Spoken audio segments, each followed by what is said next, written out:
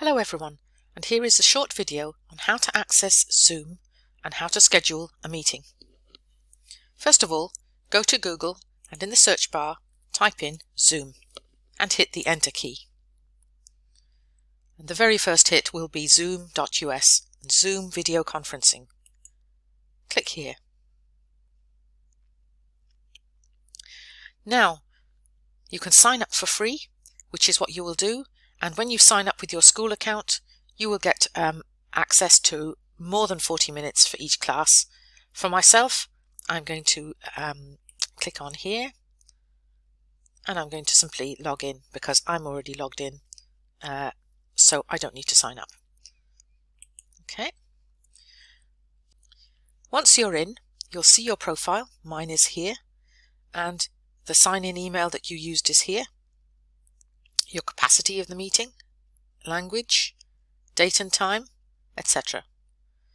A nice feature is that you can integrate with Outlook, and I like this feature because it comes to remind me then on my diary when the meeting is going to take place. On the left hand side here you've got some live training or video tutorials if you wanted to go into it a little bit more. But for now, all you need to know to set up a meeting is you click on Meetings and you click on Schedule a New Meeting. You can give the meeting a title. This is useful. I might call it Tell Team Meeting.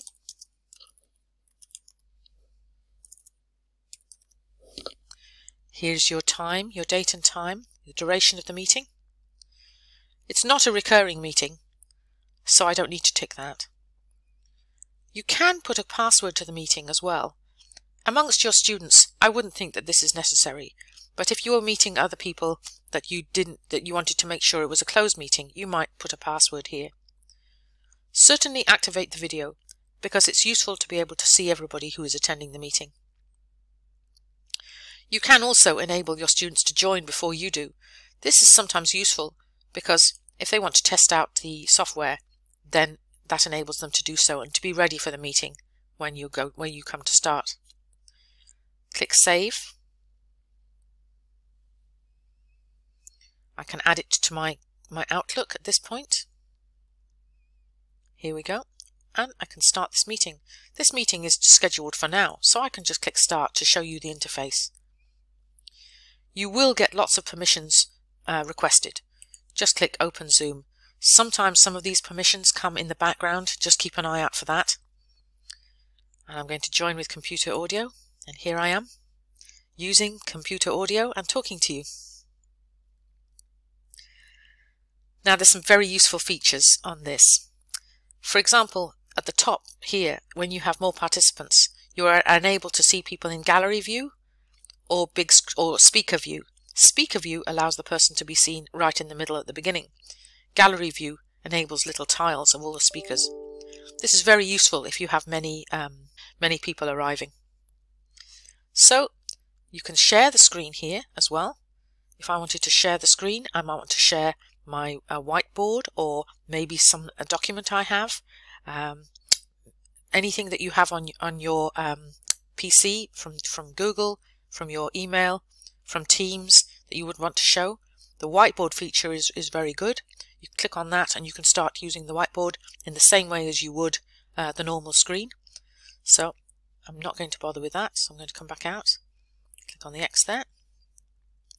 There's a chat feature, which if I click here, it enables me to send a message to everyone. And hit the Enter button and it will be posted. Equally, if there were more people at the meeting, I could choose if I wanted to send a message to anybody. It's possible to record these meetings.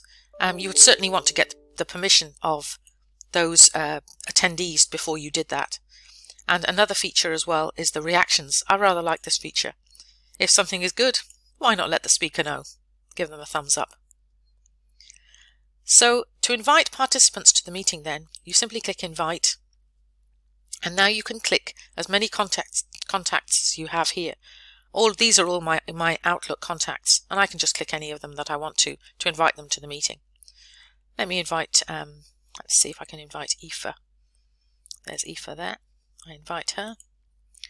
Now she's been invited, and at some point maybe she will attend. That's it for now. I'm going to end the meeting there because you've got plenty to be working with. Experiment yourself and see how you get on, and get back to me if you have any difficulties.